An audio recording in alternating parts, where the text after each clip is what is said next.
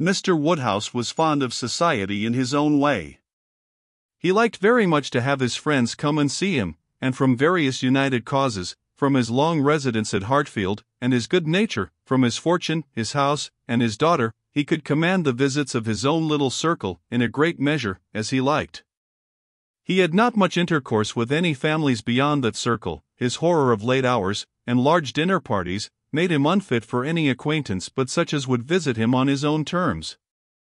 Fortunately for him, Highbury, including Randalls in the same parish, and Donwell Abbey in the parish adjoining, the seat of Mr. Knightley, comprehended many such.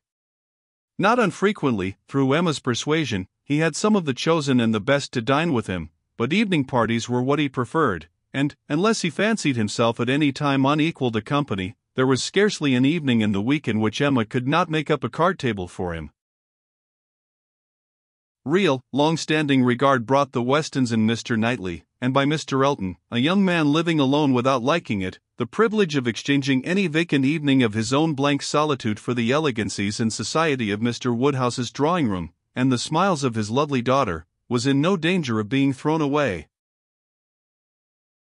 After these came a second set, among the most comfortable of whom were Mrs. and Miss Bates, and Mrs. Goddard, three ladies almost always at the service of an invitation from Hartfield, and who were fetched and carried home so often, that Mr. Woodhouse thought it no hardship for either James or the horses. Had it taken place only once a year, it would have been a grievance. Mrs. Bates, the widow of a former vicar of Highbury, was a very old lady, almost past everything but tea and quadrille. She lived with her single daughter in a very small way, and was considered with all the regard and respect which a harmless old lady, under such untoward circumstances, can excite. Her daughter enjoyed a most uncommon degree of popularity for a woman neither young, handsome, rich, nor married. Miss Bates stood in the very worst predicament in the world for having much of the public favor, and she had no intellectual superiority to make atonement to herself, or frighten those who might hate her into outward respect. She had never boasted either beauty or cleverness. Her youth had passed without distinction, and her middle of life was devoted to the care of a failing mother, and the endeavor to make a small income go as far as possible.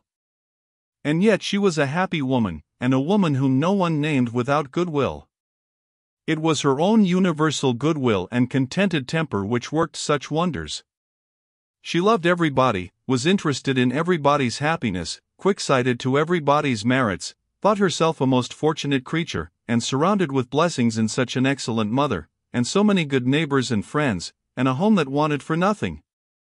The simplicity and cheerfulness of her nature, her contented and grateful spirit, were a recommendation to everybody, and a mine of felicity to herself.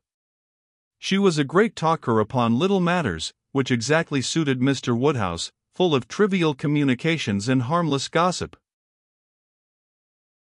Mrs. Goddard was the mistress of a school, not of a seminary, or an establishment, or anything which professed, in long sentences of refined nonsense, to combine liberal acquirements with elegant morality, upon new principles and new systems, and where young ladies for enormous pay might be screwed out of health and into vanity, but a real, honest, old-fashioned boarding school, where a reasonable quantity of accomplishments were sold at a reasonable price, and where girls might be sent to be out of the way, and scramble themselves into a little education, without any danger of coming back prodigies. Mrs. Goddard's school was in high repute, and very deservedly, for Highbury was reckoned a particularly healthy spot. She had an ample house and garden, gave the children plenty of wholesome food, let them run about a great deal in the summer, and in winter dressed their chilblains with her own hands. It was no wonder that a train of 20 young couple now walked after her to church. She was a plain, motherly kind of woman, who had worked hard in her youth, and now thought herself entitled to the occasional holiday of a tea visit, and having formerly owed much to Mr. Woodhouse's kindness, felt his particular claim on her to leave her neat parlor, hung round with fancy work, whenever she could, and win or lose a few sixpences by his fireside.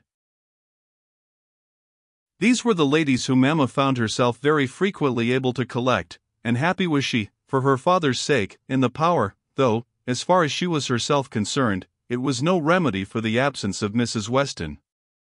She was delighted to see her father look comfortable, and very much pleased with herself for contriving things so well, but the quiet prosings of 3 such women made her feel that every evening so spent was indeed one of the long evenings she had fearfully anticipated. As she sat one morning, looking forward to exactly such a close of the present day, a note was brought from Mrs. Goddard, requesting, in most respectful terms, to be allowed to bring Miss Smith with her, a most welcome request, for Miss Smith was a girl of 17, whom Emma knew very well by sight, and had long felt an interest in, on account of her beauty. A very gracious invitation was returned, and the evening no longer dreaded by the fair mistress of the mansion. Harriet Smith was the natural daughter of somebody. Somebody had placed her, several years back, at Mrs. Goddard's school, and somebody had lately raised her from the condition of scholar to that of parlor boarder. This was all that was generally known of her history. She had no visible friends but what had been acquired at Highbury, and was now just returned from a long visit in the country to some young ladies who had been at school there with her. She was a very pretty girl, and her beauty happened to be of a sort which Emma particularly admired. She was short, plump, and fair, with a fine bloom, blue eyes, light hair, regular features, and a look of great sweetness, and, before the end of the evening, Emma was as much pleased with her manners as her person, and quite determined to continue the acquaintance. She was not struck by anything remarkably clever in Miss Smith's conversation, but she found her altogether very engaging, not inconveniently shy, not unwilling to talk, and yet so far from pushing, shewing so proper and becoming a deference, seeming so pleasantly grateful for being admitted to Hartfield, and so artlessly impressed by the appearance of everything in so superior a style to what she had been used to, that she must have good sense, and deserve encouragement. Encouragement should be given. Those soft blue eyes, and all those natural graces, should not be wasted on the inferior society of Highbury and its connections. The acquaintance she had already formed were unworthy of her. The friends from whom she had just parted, though very good sort of people, must be doing her harm. They were a family of the name of Martin, whom Emma well knew by character, as renting a large farm of Mr. Knightley, and residing in the parish of Donwell very creditably. She believed she knew Mr. Knightley thought highly of them, but they must be coarse and unpolished, and very unfit to be the intimates of a girl who wanted only a little more knowledge and elegance to be quite perfect. She would notice her, she would improve her, she would detach her from her bad acquaintance, and introduce her into good society. She would form her opinions and her manners. It would be an interesting, and certainly a very kind undertaking, highly becoming her own situation in life, her leisure, and powers. She was so busy in admiring those soft blue eyes, in talking and listening, and forming all these schemes in the in-betweens, that the evening flew away at a very unusual rate, and the supper table, which always closed such parties, and for which she had been used to sit and watch the due time, was all set out and ready, and moved forwards to the fire, before she was aware.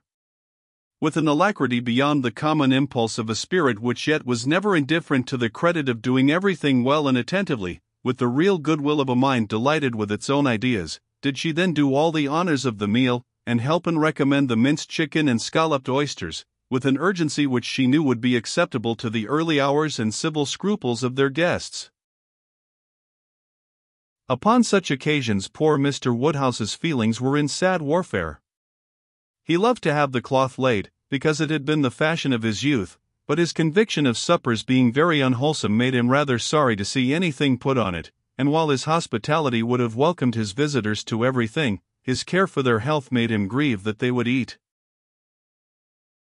such another small basin of thin gruel as his own was all that he could, with thorough self-approbation, recommend, though he might constrain himself, while the ladies were comfortably clearing the nicer things, to say, "Mrs. Bates, let me propose your venturing on one of these eggs. An egg boiled very soft is not unwholesome.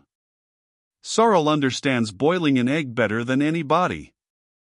I would not recommend an egg boiled by anybody else, but you need not be afraid, they are very small, you see one of our small eggs will not hurt you. Miss Bates, let Emma help you to a little bit of tart, a very little bit. Ours are all apple tarts. You need not be afraid of unwholesome preserves here. I do not advise the custard. Mrs. Goddard, what say you to half a glass of wine? A small half glass, put into a tumbler of water? I do not think it could disagree with you." Emma allowed her father to talk, but supplied her visitors in a much more satisfactory style, and on the present evening had particular pleasure in sending them away happy. The happiness of Miss Smith was quite equal to her intentions.